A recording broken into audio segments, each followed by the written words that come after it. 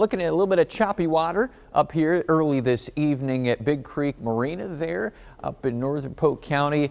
Yeah, there's plenty of wave action up that direction. You see the tree branches blown around as well. Latest check of winds here in the metro area, west to northwest, 26 miles per hour. Last gust I saw was 37 miles per hour in the past hour. A little cooler air, though, that came in with that wind. Upper 70s for temperatures at this point in the evening.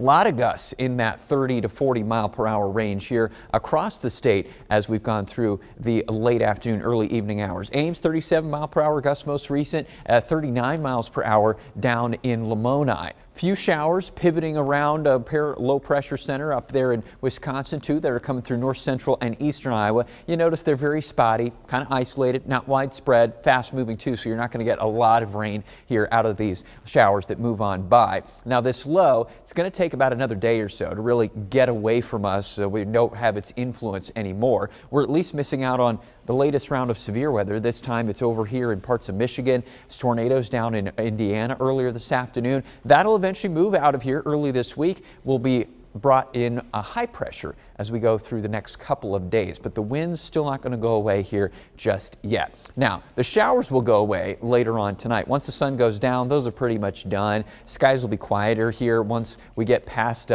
sundown, and then through the overnight hours. I think a lot of us mostly clear. A few clouds eastern half of Iowa. Winds still a little bit noticeable, still some breeziness through the overnight time frame, and then during the day tomorrow on Monday, similar weather to today. If you're in the eastern half of the state, you're going to have a sun cloud mix. You're going to have maybe a couple of spotty showers out there, probably east of a line. Let's draw from Mason City down towards Iowa Falls, Eldora, Marshalltown, Grinnell. East of there, you maybe have a couple of showers. Most of the Des Moines metro points west and south going to be dry, mostly sunny as well. Winds still noticeable out of the north and west, 15 to 20 miles per hour tomorrow, sustained winds, maybe some gusts upwards around 30 miles per hour, that top line. So still noticeable, but maybe not quite as strong as today.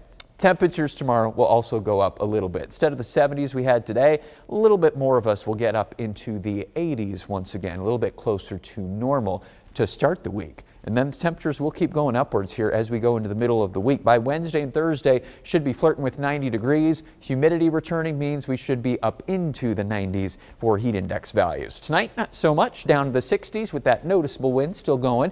Winds still gusty tomorrow as well, maybe a spotty sprinkle eastern Iowa. Otherwise, partly sunny, breezy conditions with low 80s here around the Des Moines area. Storm chances this week then come along early Wednesday right now, we'll call the timing.